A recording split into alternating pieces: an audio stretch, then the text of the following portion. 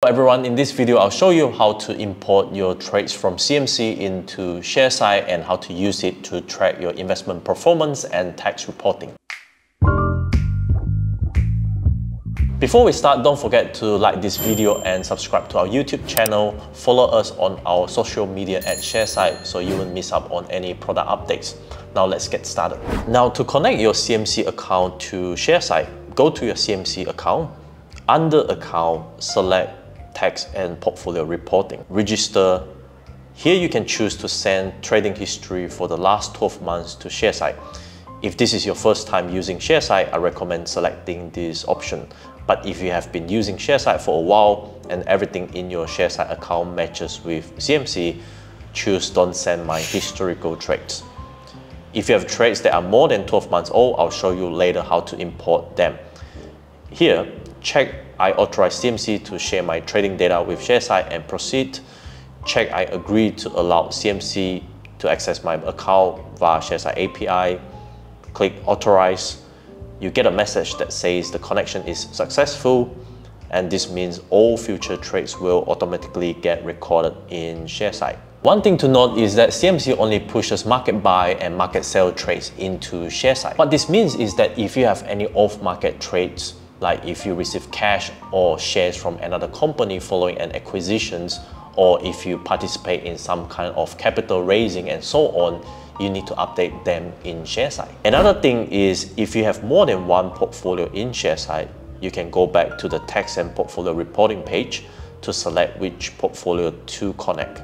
Next, I'll show you how to use the file importer to import trades that are more than 12 months old.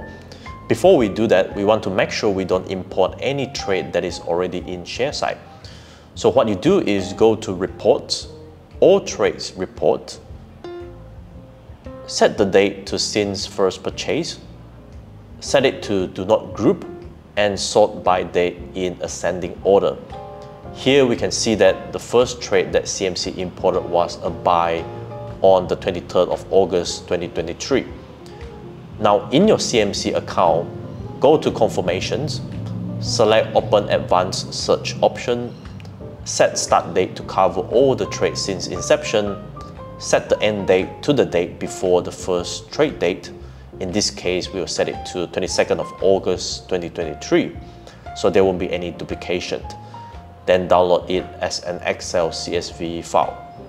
In Sharesight, go to the Brokers tab, search CMC, upload the file, click Finish and import all, and that's it. Once you have added all the trades, if you notice any invalid holdings, we have a video on how to handle this, so I'll put the link on the right hand corner. And if you have any dividend reinvestment in any of your holdings, we also got a video on how to track that. To generate your tax reports in Sharesight, you need to run the capital gain tax report and the taxable income report.